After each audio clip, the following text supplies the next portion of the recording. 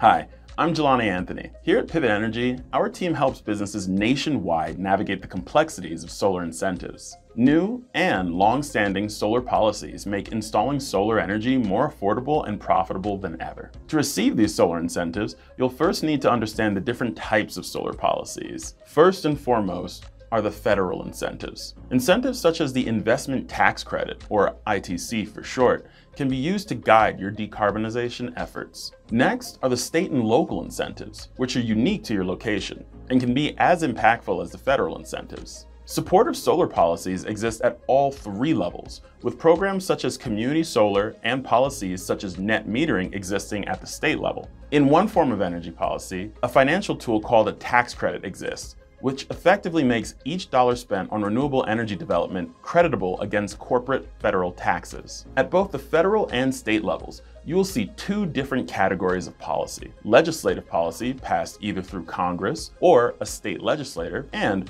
regulatory policy issued through agencies such as the Federal Energy Regulatory Commission, FERC, or State Public Utilities Commissions, PUCs. Now that we've outlined the various types of solar policies, let's start with the federal level policies. The Inflation Reduction Act, a landmark piece of legislation passed in 2022, has significantly bolstered the financial case for businesses to purchase renewables. With a robust suite of financial policies available at the federal level, solar energy can be extremely attractive investment for businesses willing to take advantage of this unprecedented opportunity. A key component of the IRA is the Investment Tax Credit, ITC. The ITC is widely regarded as one of the most impactful pieces of federal policy incentivizing solar and other renewable projects across the US. While the ITC has been around for decades and was scheduled to expire, the IRA reinstated the credits at 30%, extended their duration, and created several additional bonus credits for projects that meet certain criteria.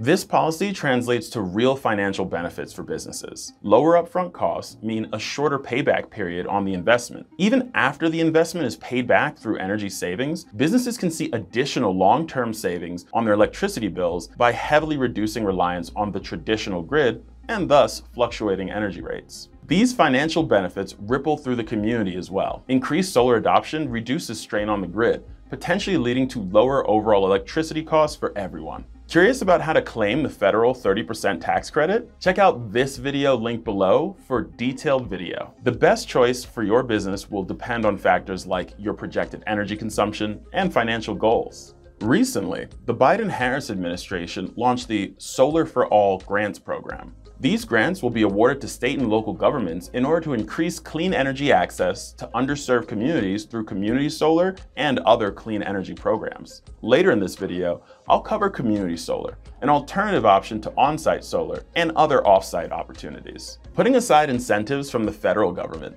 state and local governments also offer their own variety of financial incentives for renewable energy development. Some states, such as Virginia, offer property or land tax exemptions for businesses specifically installing solar panels. Credits such as these help boost solar economics. The exemptions mean businesses that install solar panels on their property may be eligible for reductions in property taxes, or even taxes on the land itself. Availability can vary significantly by location, so it's important to research specific programs in your area. Beyond these financial incentives, let's explore other key policy factors influencing business decisions to pursue solar. Net metering.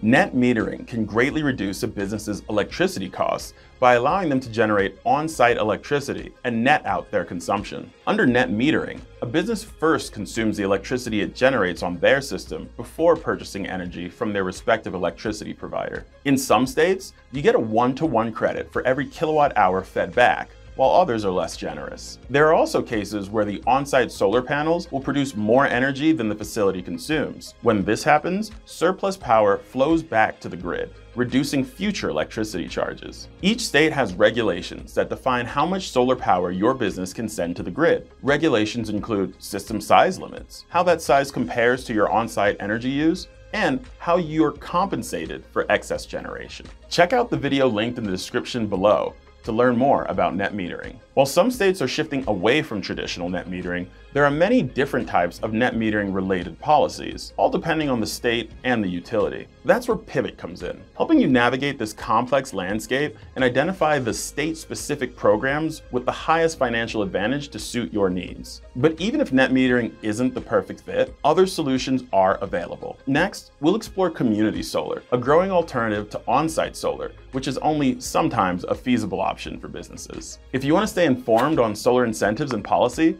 subscribe to our channel by hitting the notification bell.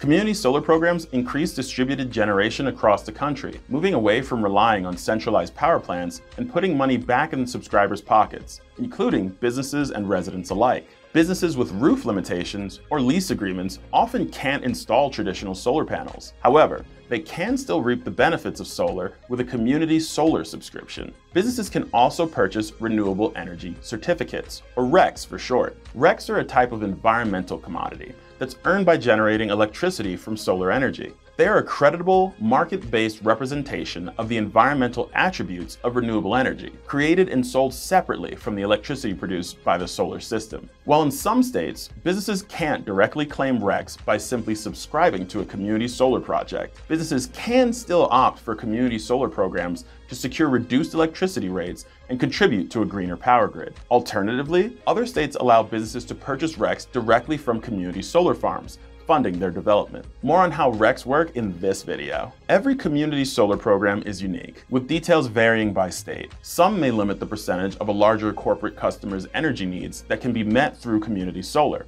ensuring significant capacity for residential and low-income subscribers. Another key differentiator between community solar and utility-scale solar is project size. Utility-scale solar farms can span hundreds of acres of land. Community solar projects are typically much smaller, ranging from 1 to 5 megawatts, making them a sweet spot between on-site solar and utility-scale solar, located hundreds of miles from where power needs to be generated. The smaller size of community solar projects keeps them local, usually in the same service territory as your local utility, allowing communities to directly benefit from the project while still generating a positive environmental impact. Other aspects that vary by program include siting, how developers are awarded contracts, and compensation for the electricity generated. Don't forget to subscribe to our channel and turn on notifications so you'll know when we post our next video, in which we'll dive deeper into the economic benefits of community solar. While purchasing solar energy is a good step towards decarbonization, navigating the state-by-state maze of policies and incentives can be daunting. That's where Pivot comes in. We'll go beyond explaining the policy landscape. We are committed to helping organizations like yours achieve their clean energy goals. We stay constantly updated on ever-evolving solar policies, which helps us pinpoint the most favorable project options for your specific needs, maximizing your impact and financial return. Solar policy is fluid. Pivot will act as your intermediary, advocating for policies that benefit your business and maximize your impact on the energy transition for the communities you work in. Think innovative training programs in low-income communities, or pioneering agrivoltaic programs that combine solar power with sustainable agriculture. You'll unlock a world of opportunity by allowing Pivot to help you navigate the complexities. For more information on solar policy and incentives, head to our website, pivotenergy.net, or contact me using my email listed in the description, and we'll chart your course towards a solar future. Thanks for watching, and we'll see you next time.